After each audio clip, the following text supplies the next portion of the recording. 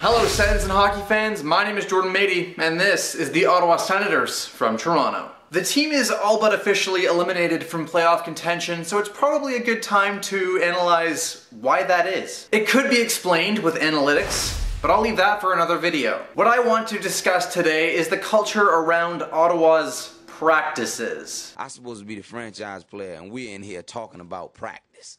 I mean, listen, we're talking about practice. Not a game.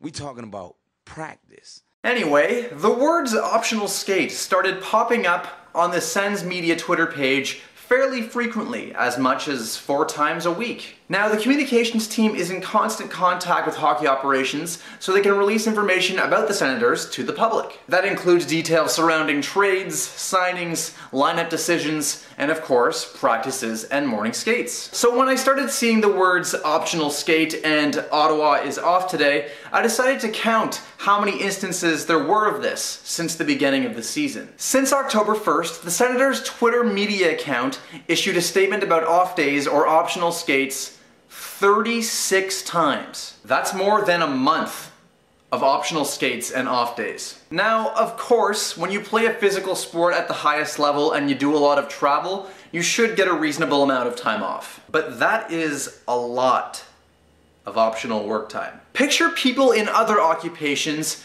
if their job was optional. Prime Minister Trudeau, how do you feel about leading the country today? It's optional. Doctor, if you remove the tumor, what are my chances of survival? Well, your chances of survival are around 95%, but I'm off tomorrow, so the surgery's optional. Alright, now those are very strong exaggerations, but the whole culture of optional can explain Ottawa's lack of urgency this season. They've scored the game's first goal 24 times in 68 games, and they seem to only play desperation hockey when they're trailing. When Dave Cameron took over behind the bench, I felt confident that he could direct this team to greener pastures with his mantra of the work ethic comes first. Put in the work. But when a lot of your practice time is made optional, what kind of example does that set?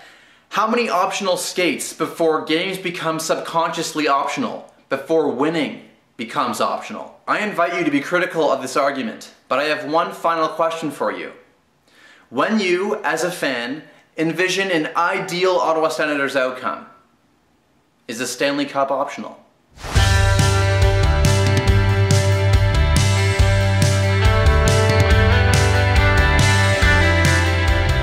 Well, Sens fans, it was great chatting again this week. If you liked the video, hit that like button. If you want to watch a previous SFT, click the video on the left-hand side. If you really like what's going on here, click the SFT logo on the right-hand side. Thank you for watching.